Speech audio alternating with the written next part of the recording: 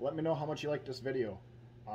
If you like it, comment below. Let me know if I should make a part 2 or not of me parting then scrapping the car out. So yeah, because if I get no interest, I'm not going to make a part 2. So yeah, let me know in the comments down below. Well, the parting out and scrapping of this car is going to commence. What I'm keeping for sure is the hood,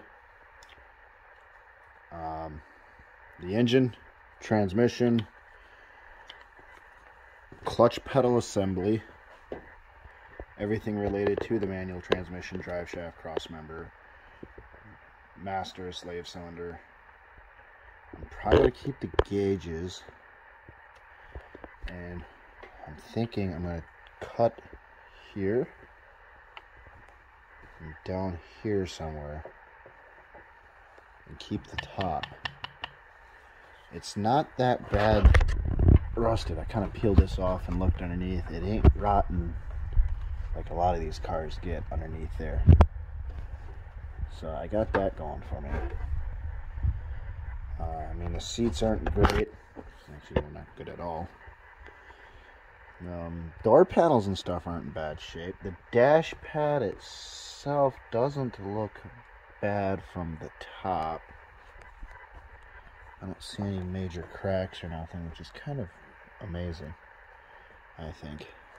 So, but why is this car getting scrapped? Well, go underneath this car here. That's the floor, or lack thereof. You can kind of see they already booger weld a plate there. Right around there is pretty rotten. I think the other side's a little worse. You can see right here she's pretty bad. So really the shell of this car is no good. Is it salvageable? I'm sure if you stuck enough money into it, it probably is.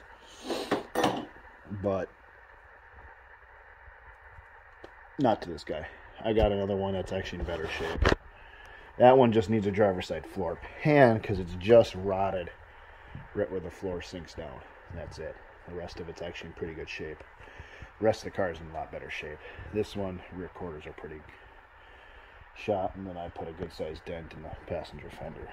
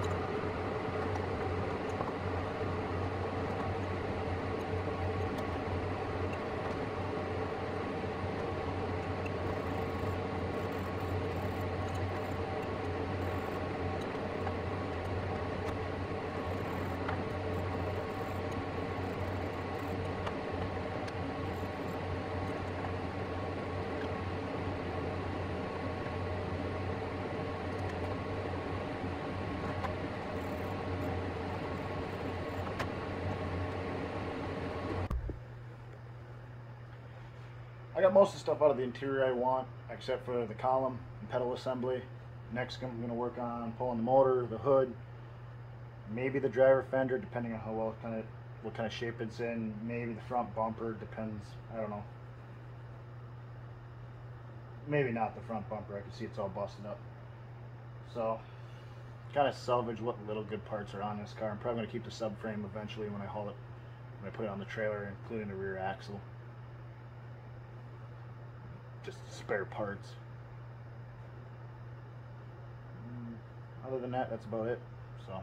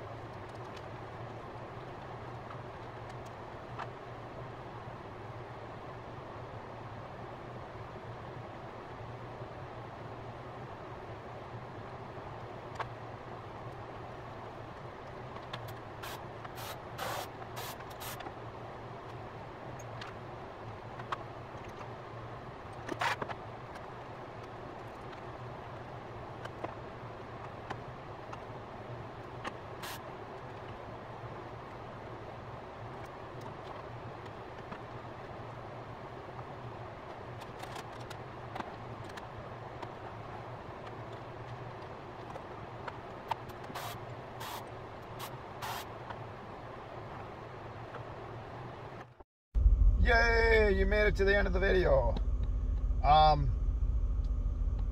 Let me know if there's anything else you want to see, maybe something you want to see me do better. Help me move my videos along here, get better.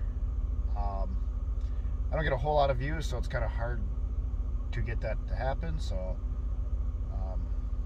yeah, and the typical stuff. Don't forget to like and subscribe.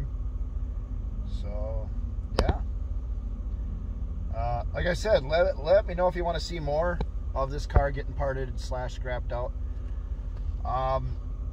When I do the 5-speed swap on the other car, I'm going to try to do a pretty good job at filming that, making sure I get a lot of that done, because I think that would intrigue a lot of people, because I know that's always people are already asking about that, like, oh, how hard does it do a 5-speed swap in one of these cars? It's like, well, I know I did my 4th gen Camaro, so I'm assuming this would be probably something close to the same.